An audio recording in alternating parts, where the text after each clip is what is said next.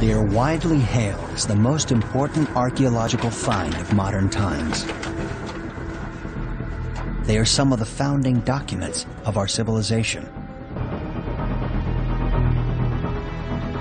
Western civilization owes its origins to this period. This really was history's Big Bang. Always controversial, they're still at the center of a passionate debate. Discovered more than 60 years ago, mystery still shrouds, writing the Dead Sea Scrolls.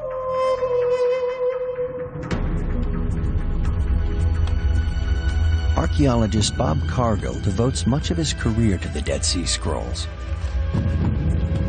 They cause so much controversy, so much division. It truly is remarkable. The biggest controversy surrounds who wrote the scrolls. Cargill is passionate about the mystery and determined to find the answer. We've answered most of the mysteries about the Dead Sea Scrolls. The last remaining question is who wrote them? Many of us will not rest until we can answer that final question. I want to know who wrote the Dead Sea Scrolls. 60 years ago, the man who leads the study of the scrolls claims they're all written by an obscure Jewish sect, the Essenes, who lived at a place on the Dead Sea called Qumran. But now, some critics are challenging that theory. He did a marvelous story. He was honest, but he was wrong. Here we have a different group in the north that really says it's quite a different story. And an amazing new clue, the discovery of a cryptic text. If this inscription is deciphered, it will give us information as to who wrote the Dead Sea Scrolls. And forensic science is dramatically transforming the Dead Sea Scrolls story. I think on the end it will be that we get a final answer.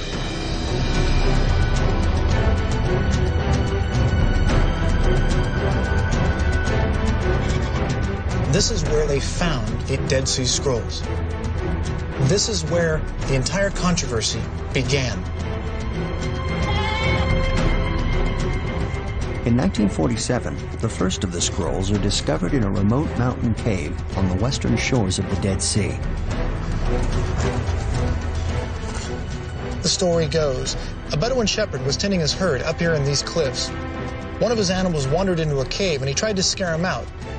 So he threw a stone and he heard something shatter. He ran up to see what he had broken and he found a jar. And he found some scrolls. Mohammed Ed-Dib finds 3 ancient lengths of parchment with Hebrew writing.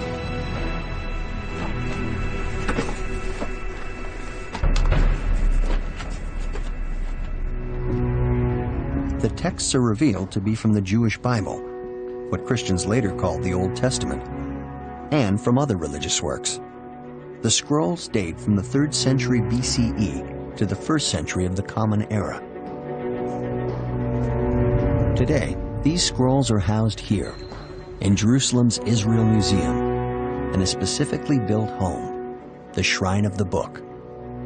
The centerpiece of the shrine is the Book of Isaiah. It's 1,000 years older than any other previously known copy. To me, the amazing thing about the Dead Sea Scrolls is it pushes our knowledge of the Bible back 1,000 years. And yet, here it is. You can still read it in the Hebrew, 2,000 years old. The wolf shall dwell with the lamb, the leopard shall lie down with the kid, the calf and the lion and the fatling together, and a little child shall lead them. I mean, these are the things I was taught as a kid. It's still there. As much as I can say, this is truly a religious experience. It's not just that they're biblical text. It's that they're the oldest text of the Bible. And these words have been speaking to generations of people, literally thousands of years. The Isaiah scroll in the Shrine of the Book is a replica. The real treasure, the original scroll, is kept in these vaults. This is it. This is it. This is one out of the 4 segments of the Book of Isaiah, Manuscript A, discovered by the Bedouins. How old is this scroll? This specific one is from the end of 2nd century BCE, around 100 BCE.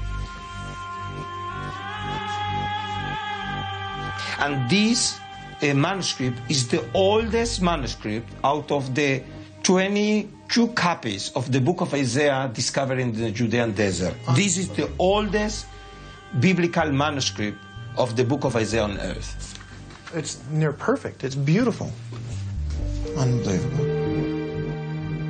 The Dead Sea Scrolls contain many biblical texts like the book of Isaiah. But there are also texts, psalms, and prophecies that didn't survive to be part of the Bible we know. Their discovery transforms our knowledge of Judaism around the time of Jesus. The great majority of the Dead Sea Scrolls are religious documents. So these scrolls teach us about the spiritual experience of human beings like us who live in the land of Israel 2,000 years ago. How they saw themselves, how they saw God and the people of Israel. So in a way, the Dead Sea Scrolls are a window through which we can have a glimpse about the spiritual experience of Jews 2,000 years ago. So this is a real archaeological miracle. Incredible. This is kosher, right? Yes, of course. Kosher. Wonderful. Then one kosher ribeye, please. 50 shekel. 50? That's it. The writers of the scrolls were obsessed with ritual purity, and these laws were in their everyday lives, just like here today in this kosher market. Enjoy. Thank you. The rules that were set out in the Bible thousands of years ago are still in play here today. 2,000 years ago, Judaism existed in different forms, with important religious divisions between different groups of Jews. It's important to identify the particular group of Jews who wrote the Dead Sea Scrolls. Their scrolls give us a unique insight into the beginnings of Judeo-Christian culture. But exactly whose insights have been discovered? Who are responsible for these documents that change the way we understand Judaism? They change the way we understand the Bible. We want to know whose legacy is this. It may not change who I am as a person, but it can tell me where I came from. More than scrolls were discovered in the caves along the Dead Sea. Bob Cargill hopes the artifacts found with the scrolls will help him discover who wrote them. These items are very rare. The dry climate of the Judea desert helped us to preserve the organic materials, such as textiles, basketry items, leather. All these organic materials were kept in the caves. Finds in the caves may reveal the religious practices of the people who put the scrolls there. Let me show you an example of the phylactery cases, the tefillin. Oh, wow. And these phylacteries are made of leather. What are these used for? For praying. To pray? Yeah, they had parchments in these small houses which you can see here. They used it for the head, and one was used to put it on the hand. Wonderful. And so they would take pieces of scroll, really tiny scroll, yes, and place it in there, and then tie it to themselves and around their head, and then would pray? Yeah, and this practice, the Jewish Orthodox still do it today. Still do this and today. They continue to pray. These are the earliest ones in Israel, so we know this practice is around 2,000 years.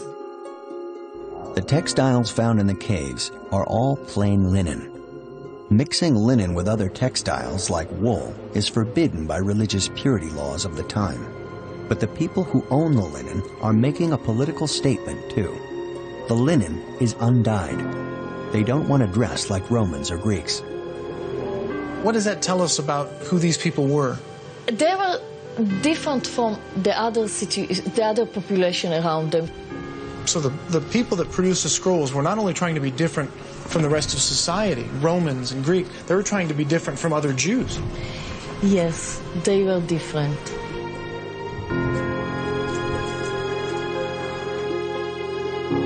The finds in the caves are a clue to the identity of the scroll writers. They aren't ordinary Jews of 2,000 years ago. They are a breakaway sect. In fact, as well as biblical texts, the Dead Sea Scrolls also include their community rules. The community rule is obviously a sectarian manuscript. Some Jewish sect with very strict rules of obedience, how to behave and how to get into the group. We know that it's a sect that wrote it. The question is, who is this sect? Who are these people? Who wrote the Dead Sea Scrolls? 60 years after the discovery of the first scrolls, the identity of the authors is hotly disputed. There's something about the Dead Sea Scrolls that just sparks controversy. It really causes so much division among scholars. It truly is remarkable. The controversy goes back to 1947, when Bedouins and archaeologists go on a mass hunt after Muhammad ed-Dib's discovery of the first Dead Sea Scrolls. Within a few years, many more caves are searched, and roughly 900 manuscripts are found. In 1952, Father Roland DeVoe, an archaeologist and Catholic priest from the religious order the Dominicans, is appointed to head an international team to study the scrolls.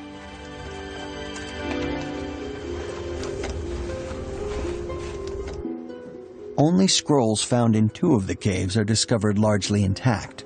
Most are in tiny fragments, like these. Today, in the conservation rooms of the Israel Antiquities Authority, you get a sense of the task faced by DeVoe and his colleagues. In order to begin their work, the scholars spread them out on long trestle tables, and they started putting them together. And what you see here in front of you is actually a sample of these plates. And oh, wow. Eventually, we ended up with over 1,260 such plates. That. And what language is this? This is written in Hebrew. Mm-hmm. So some of the scrolls are written in Hebrew and some are written in Aramaic. And some, of course, are written in Greek. Right. While DeVoe's team slowly labors over the texts, others speculate about who wrote the scrolls. Since they're discovered just 2 years after other ancient texts revealed to be lost Christian Gospels, a suspicion grows that the scrolls might give startling new information about the origins of Christianity. Was Father DeVoe and his predominantly Christian team suppressing inconvenient truths that challenge traditional church teaching? People love a conspiracy, and in the absence of hard facts, people's minds began to wander. They couldn't help but think there's something fishy going on here. It's not a question of conspiracies. It's a question of a massive amount of manuscripts. As we said, over 900 manuscripts. There were only 8 scholars that were appointed to work on them. They can't handle such a massive amount of manuscripts. It's almost as if they're trying to put together a jigsaw puzzle, but they don't have all the pieces, and they don't have the picture on the top of the box. They don't know what it's supposed to say. The scrolls are slowly published. In a knock to the conspiracy theorists, it's revealed that early Christians did not write the scrolls after all. We now know, after having published all of the scrolls, the people who wrote the Dead Sea Scrolls certainly were not Christians. If not early Christians, who did write the scrolls? And what can their identity tell us about the scrolls and the crucial period of history when they were written? This period, 2,000 years ago, I would argue, gave rise to Western civilization as we know it today. And the Dead Sea Scrolls are our unique looking glass back into that moment in time. The $64 million question is, who wrote the Dead Sea Scrolls? I mean, it's like, who shot JFK, or what happened to the dinosaurs? Everyone wants to know who wrote the Dead Sea Scrolls.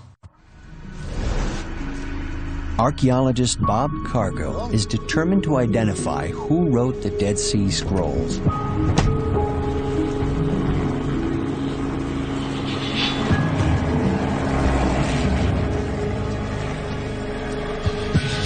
The Dead Sea Scrolls transported us back beyond the time of Jesus.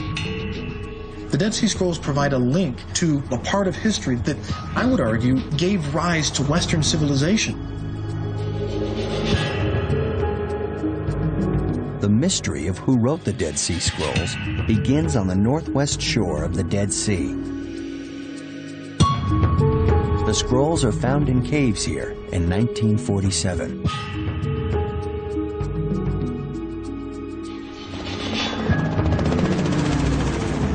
Father Roland DeVoe, leader of the team deciphering the scrolls, also excavates ruins of an ancient site here at Qumran.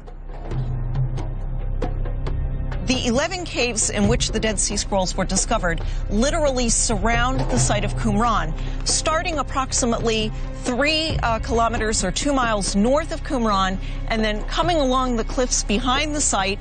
Some of the caves are located in this sort of very soft, chalky marl terrace on which the site sits, and then going around a little bit to the southern end of the marl terrace. Ancient historians identify a Jewish religious sect living on the Dead Sea at the time, the Essenes. Did they write the Dead Sea Scrolls? Descriptions of their communal lifestyle match details in the Dead Sea Scrolls community rules. At Qumran, DeVoe unearths what he thinks are the remains of such a community. One of the strange features noted at Qumran is the number of water pools. There are 16 on the site. Would the people living here have needed so much water as was stored in all of these pools just for the purposes of survival, for drinking? Or could it be that some of the pools were used for other purposes? The pools are identified as Jewish ritual baths. DeVoe also excavates a room large enough for the Essene community to use as a meeting room. Because this is the largest room, DeVoe identified this room as an assembly hall. And because in the room adjacent to this, he found a pantry of over 1,000 dining dishes, DeVoe identified this large room also as a communal dining room.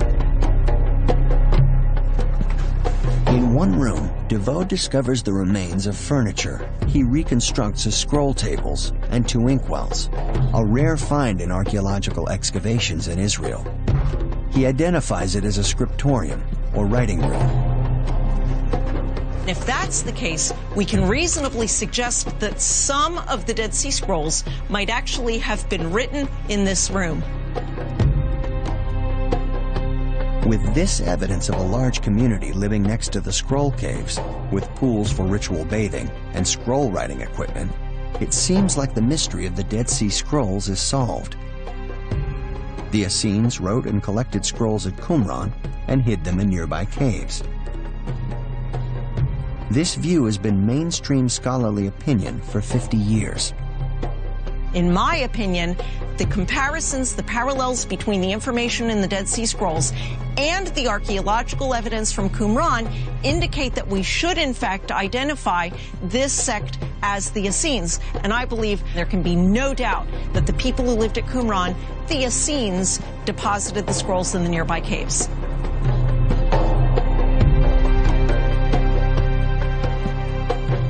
Pliny, the ancient writer who first located the Essenes on the Dead Sea, describes them as living near Ein Gedi.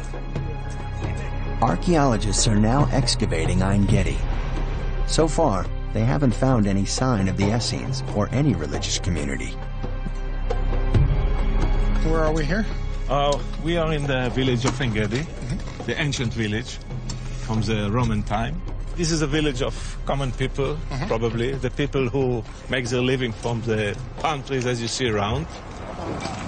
The settlement here at Ein Gedi was a regular residence. I mean, people lived here, they worked here, they did agriculture, whereas at Qumran, it was starkly different. For instance, here at Ein Gedi, we find no mikvahot. There are no ritual baths. Whereas at Qumran, a little bit smaller of a settlement, you have many of them. So it seems that whoever was at Qumran was obsessed with ritual purity. Not so here at Ein Gedi. No trace of the Essenes is found at Ein Gedi. So nearby Qumran may well have been the place Pliny identified as their home, as DeVoe believed. Archaeologists digging at Ein Gedi find one powerful similarity with Qumran. Just today we found coins at the site dating right up to 68 CE, but nothing after that. This tells us that this site was occupied right up until the Romans destroyed it in 68 CE. Qumran is destroyed by the Romans in the Jewish revolt of 66 to 70 CE. There is evidence of this Roman destruction up and down the western shore of the Dead Sea. And it is generally believed that the Essenes living here hide their scrolls in the caves just before the Romans arrive. Was their plan to come back and retrieve the scrolls? Nearly 2,000 years pass before the scrolls once again see the light of day.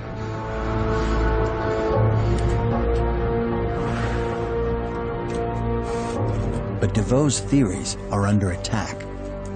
Bob Cargill is meeting Father Jean-Baptiste Humbert, a member of the Dominican religious order like DeVoe. He inherited the task of publishing DeVoe's work. If anyone could be expected to support DeVoe's work, it might be him. Yet after 20 years of study, Humbert has reached a radically different conclusion. I understood suddenly one morning that it was totally different of the model of DeVoe. DeVoe was totally honest, you know, but because he was so clever, he did a marvelous story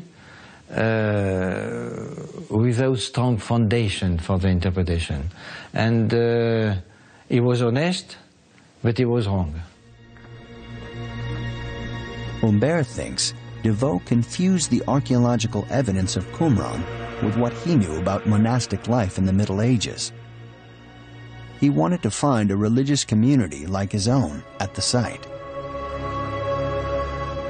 Do you think he was projecting his own life on Qumran? Exactly, yeah. And he built in his brain a fantastic story, you know. And this brain story he found on the site. Wow, so he found it in his head, and he read it into the site. He read it on the site. And you don't agree with that? It is impossible. It's impossible. Yeah. Humbert believes Qumran was too small and compact for a community to live in. He believes Qumran was used intermittently by a sect, perhaps the Essenes, but the scrolls were not written there. Are they responsible for the Dead Sea Scrolls? For me, it is impossible. You don't think that the people there, most likely the Essenes, were responsible for the Dead Sea Scrolls? No. Cargill is learning that what he knew about some of the most important historical records ever discovered must now be rethought. Roland DeVoe was convinced that the Essenes wrote the Dead Sea Scrolls at Qumran. And now the very man who took over for DeVoe says the Dead Sea Scrolls did not come from Qumran and that Qumran was something totally different. Humbert's interpretation throws the gates wide open. Once again, we're asking who wrote the Dead Sea Scrolls. Archaeologist Bob Cargill is investigating who wrote the Dead Sea Scrolls. He's on his way to the ancient site Qumran with Yuval Peleg. Peleg is the archaeologist in charge of Qumran. He excavated here for 16 years. Cargill wants to know if his work supports the idea that this is where the Essenes wrote the Dead Sea Scrolls. When we excavated, we found all the things that belong to the pottery production. Kilns, damaged pottery, huge amount of pottery vessels. Makes us thought that maybe there's something else in the site. It's something completely different. Then Peleg began to excavate the biggest mikveh at the site. A mikveh is a pool used by observant Jews for ritual purification.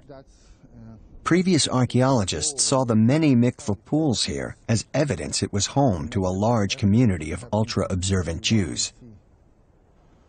Most of the scholars are thinking that most of the pools at the site are mikveh, a ritual bath, and from my archaeological opinion, this is the only ritual bath at the site. No other pools were suitable. This is the only mikveh? This is the only mikveh. No other ritual bath at the site. According to Peleg, only the westernmost pool at Qumran could be a mikveh. The water in the following pools would be impure in Jewish law. If Qumran had just one mikveh, it could not be a home to a large, observant religious community. So what was this pool for? This is the last pool at the site. All the water that entered the site finally found the way to this area. And after excavating at the bottom of the pool, we found a layer of 30 centimeters of pure clay, without any stones, without anything. According to Peleg, all but one of the pools are designed to capture and separate clay for pottery production. Yuval argues that the scrolls have nothing to do with this site. That is, you wouldn't want your scribes, very holy men, praying, writing scrolls, here on a site that was used for common production of pots. According to Yuval Peleg, this site had nothing to do with the Dead Sea Scrolls. They came from somewhere else. Peleg's view that the site was a pottery factory is one of many disputed ideas that counter the traditional view of Qumran. Others have described it as a villa, a perfume factory, or tannery. It's likely that over time, different groups used the site for different purposes. There's no consensus about Qumran and whether the Essenes lived and wrote some of the scrolls here. Now forensic scientists are using modern technology to find clues to the ancient mystery. Here we have a box from Qumran, and what you can see over here is the animal bones that were excavated in that area. And what I'm looking for is bones that I can extract DNA out of. The Dead Sea Scrolls are parchments made from animal hides. Dr. Gila Kahila Bargal has discovered DNA from scroll parchments and discovered that they are made from goat and ibex. Now she's testing animal bones found at the Qumran site to reveal if the scroll parchments are made from the same animals. We believe that if they had herds of sheep, goat, maybe cattle in Qumran, they would slaughter the animal, they will eat the meat, they will use the skin for either clothing or parchment. If these DNA tests show that some of the scroll parchments are made from the hides of animals found at Qumran, it will be firm evidence that some of the scrolls were made there. What we do hope at the end is to get the full profile of the goats from the parchment, the full profile of the goats from the bone, and match them together to show that we're talking about the same goats. Ink taken from one of the scrolls, known as the Thanksgiving Scroll, is tested for traces of water from the Dead Sea.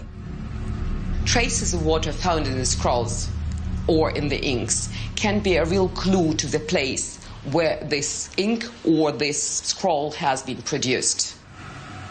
Water in the Dead Sea has a unique composition of the elements chlorine and bromine. We tested the ink of the Thanksgiving Scroll, and we found that the key elements of the Dead Sea water, chlorine and bromine, are there in characteristic relationship. Characteristic for the place of Qumran and surrounding.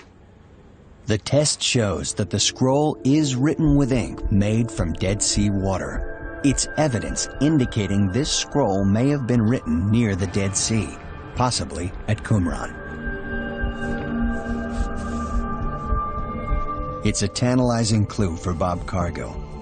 He believes that archaeologists and other scientists working together will reveal who wrote the Dead Sea Scrolls. I cannot tell you how excited I am. For me, there's this anticipation that maybe, just maybe, there's a chance that we could solve this question. Professor Jan Gunneveg heads an international team of 130 scientists looking for an answer to who wrote the Dead Sea Scrolls. This is a scroll jar, one of the many which are found at Qumran, about 100 of them. Gunneveg tests the chemical composition of the clay in the scroll jars found in the caves. Clay has a distinctive fingerprint, a possible clue to where the scroll jars were made.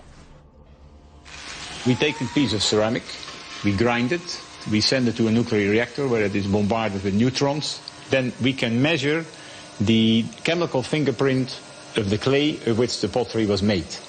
Since there is no clay on Earth with the exact same chemical composition, it is like DNA. You can point to a specific area and said, this pottery was made here, that pottery was made over here. Groeneweg discovers that half of the scroll jars are made with distinctive Qumran clay. He once doubted there was a religious community at Qumran, but the forensic science is telling him otherwise. We have, I think, linked the Dead Sea Scrolls with a sectarian group who was located at Qumran. I think that a third of the Dead Sea Scrolls is written in Qumran itself, and the rest is coming in from 1 or 2 different places. The forensic science cuts through the debate and suggests that a third of the Dead Sea Scrolls were written at Qumran. But were the writers the Essenes? And did they write all of the scrolls? And how did all the scrolls come to be in the caves of the Dead Sea? Bob Cargill is in Jerusalem with fellow archaeologist Shimon Gibson. Gibson has discovered a site linked to the Essenes. What is certain is that the Essenes were here in Jerusalem, because we have a gate, and we're standing here at the gate, called the Gate of the Essenes. So definitely the Essenes were in Jerusalem, and why not at Qumran, in my opinion. Shimon Gibson believes that the Essenes could have been the group that lived at Qumran and left their scrolls in the caves there. The Essenes might have been the major group depositing scrolls there. That is definitely a possibility, but we must take into consideration the possibility that other groups were putting their manuscripts there as well. Gibson has been digging at Mount Zion, an ancient part of Jerusalem. And here he unearthed what could be a vital clue in identifying other writers of the scrolls. It's an amazing discovery, a remarkable cup thousands of years old. We found this cup, which is about so high, and inscribed on the sides of this cup is a text, which turns out to be a cryptic text. The only other place where we have cryptic texts is at Qumran.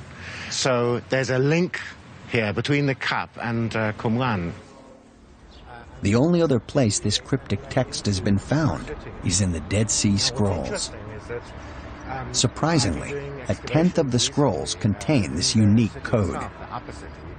To have a cup from Jerusalem, from the Mount Zion area with this cryptic text, similar to the cryptic text at Qumran, might provide us with information as to who wrote the Dead Sea Scrolls. Professor Stephen Fan is analyzing the cup. If he can decipher the code, it might lead to a real breakthrough. It was a marvelous discovery. It has on it lines of an inscription that actually tells us a lot about what this cup is all about. So this new technology where we can actually do lighting from all different sides in one image makes it possible to be able to move the light around on the computer screen so that we can actually see all the lines. The new technology reveals the lettering and allows Fan to decipher the code. In the cryptic alphabet, we can read Aleph, Dalet, Vav, Nun, Yud, which is the divine name. Adonai, Lord. And the second word that we have here, which says Shavti, Lord, I've returned. Some priests wrote in secret code to keep their communication with God exclusively to themselves. It was understood to be a secretive script used by the priests, non-Essene priests, in order to make a set of texts which no one could read except themselves. And the fact that we have it on this mug in Jerusalem and on these texts at Qumran shows that this was something of a more secretive part of a priestly society. The use of the secret code on the priest's cup and in the Dead Sea Scrolls suggests a possible connection between priests from the Temple of Jerusalem and some of the scrolls. I think it dramatically changes our understanding of the Dead Sea Scrolls if we see them as documents produced by priests Gone is the Ark of the Covenant. We're never going to find Noah's Ark. The Holy Grail, these things, we're never going to see them. But we just may very well have documents from the temple in Jerusalem. It would be the great treasure from the Jerusalem temple.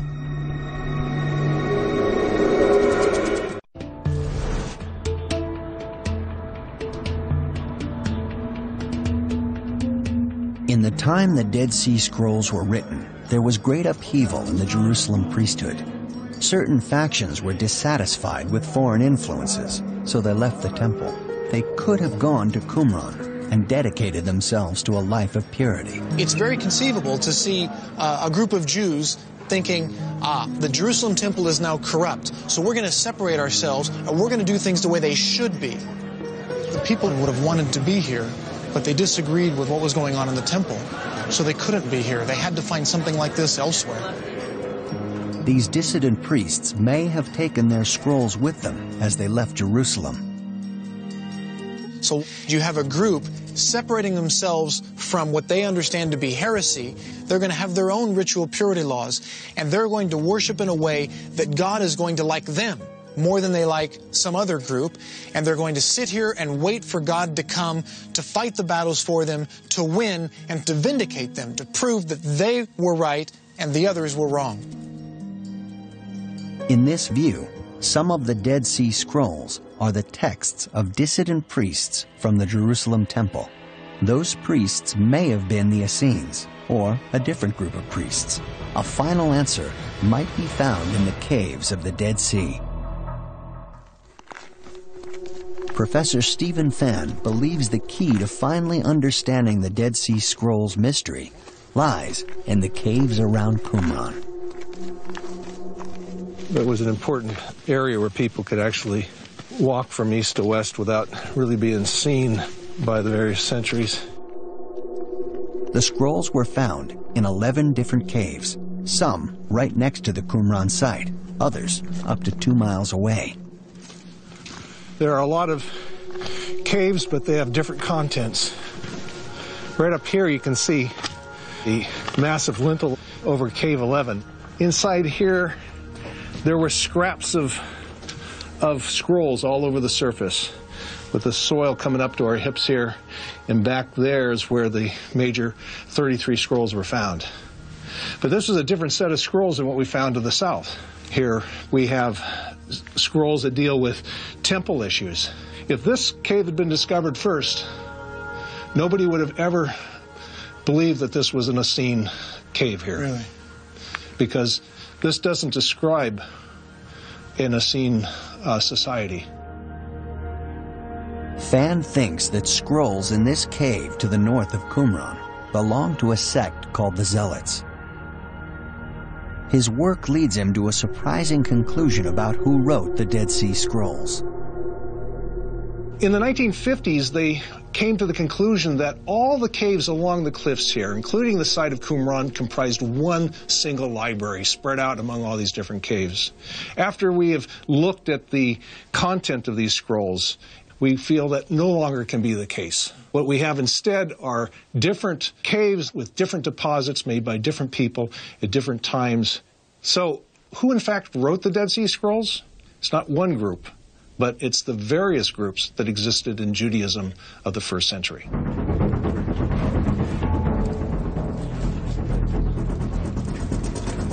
And what we're seeing is the Dead Sea Scrolls is not just one library, but actually the multiple libraries of multiple groups. So when we ask the question, who wrote the Dead Sea Scrolls? The answer is the scrolls were written by Jews, not just one specific group, but by lots of Jews. There is one event that ties the fate of all these groups with all their scrolls together: the Great Jewish Revolt. After 130 years of Roman occupation, the Jews rise up in 66 CE. The Jews were tired of being oppressed. I mean, they had been living under Roman occupation for so long, they began to fight back. And the Romans don't like this. And so they began to come in and suppress the Jewish revolt. The Romans didn't stop with wiping out the people. They destroyed the Temple of Jerusalem. What you see here is what the Romans do. They destroy things. They literally took one of the greatest architectural masterpieces of the ancient world and knocked it down. The temple's gone, and this is what's left of Jerusalem. This is the main sewer of Jerusalem, the Cloaca Maxima. The ancient historian Josephus wrote that at the end of the war, some Jews hid in channels under the city and finally escaped through them. Archaeologist Ronnie Reich has been excavating Jerusalem for 40 years and has recently discovered sewers from the time of the revolt. It's an amazing find that will bring Cargill's journey to a close.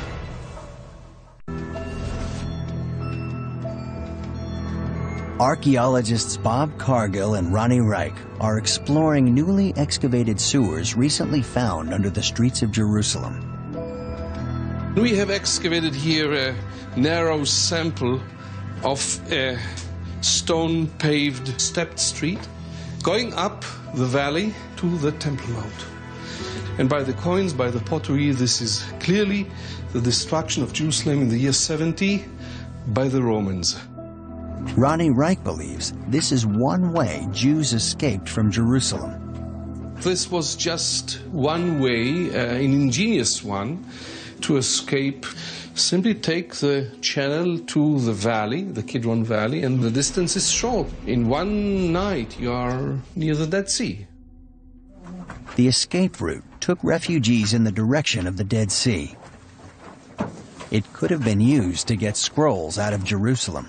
So if you rescue yourself, you can rescue whatever fits in such a channel. If it's dear to you, if it's worth risking your life to do it, you take it out with yourself and out of town. You can imagine what it's like to be fleeing Jerusalem during the suppression of the Jewish revolt. They're running for their lives. They grabbed their valuable possessions, they grabbed their Bibles, they grabbed their scrolls, and they ran. And they hid those scrolls in caves, all throughout the Judean desert. Some of them perhaps may have managed to come back and grab their scrolls and move on. Some of them didn't. The Romans chased them down and slaughtered them right out here on the north end of the Dead Sea.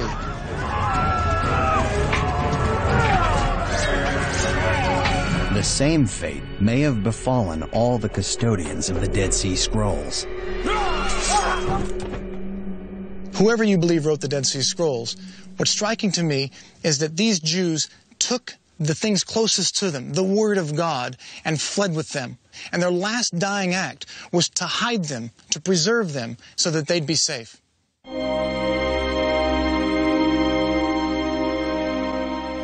Thousands of Jews are killed or enslaved by the Romans in the Jewish revolt. Qumran is destroyed, as is the whole of the western shore of the Dead Sea. The last Jewish holdout is the ancient fortress at Masada. According to legend, the Zealots hold out here for 3 years. Jews fled to the south, to Masada, because they knew it was a safe place to be.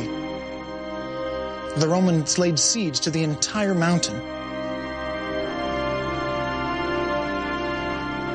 They used Jewish captives of slaves to build an earthen rampart all the way to the top of the mountain.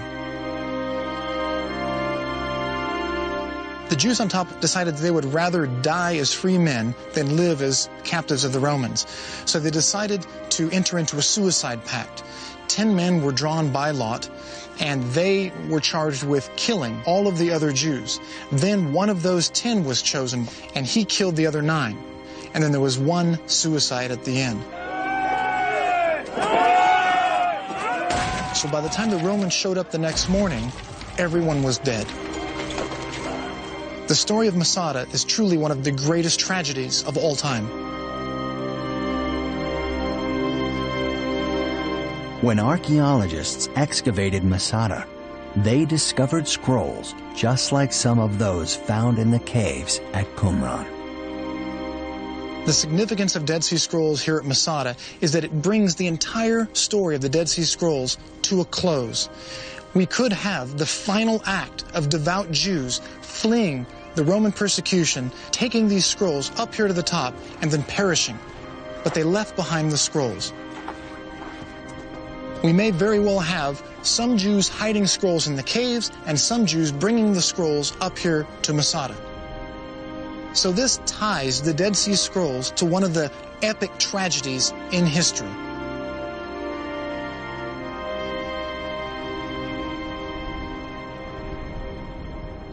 I went from thinking that the scrolls were written by one single group to understanding that the scrolls were perhaps written by a vast array of different Jewish groups. It really does allow me to understand the scrolls as documents that speak directly to me. Not just some group that died off a long time ago, but these scrolls still have meaning for me today.